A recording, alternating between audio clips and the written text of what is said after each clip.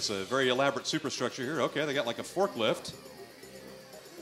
Coming into the mineral formation. Oh, dead on. I really like robotics a lot. I like Legos and robots, and it's fun programming them and building them.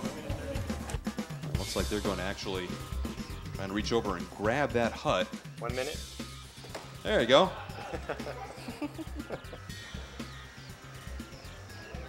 Okay, nice, and it gets out. Oh, and a little extra help. Excellent, good job. I feel that the students that participate in our club and who came to the competition, this is one way for them to really show what they've learned and what they love to do, and it really gives them a chance to shine and be in the spotlight. Good, a little action, and nice going. You have to find the right program and the right setting. You need a successful program to have your mission accomplished. The computer always does what you tell it to do, but it's not always what you want it to do.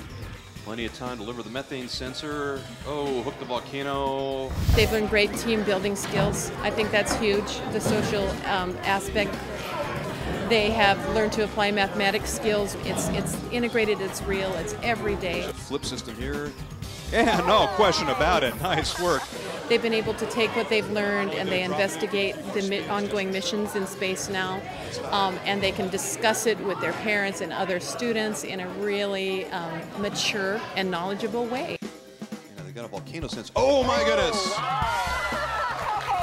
They step up and they learn so much, and they feel like experts, and they have had the experience of a lifetime today. Some people might think robotics is nerdy, but I'll just tell them it's not. It's cool. You actually get to program it and build it, and once you see it in the competition, you feel proud.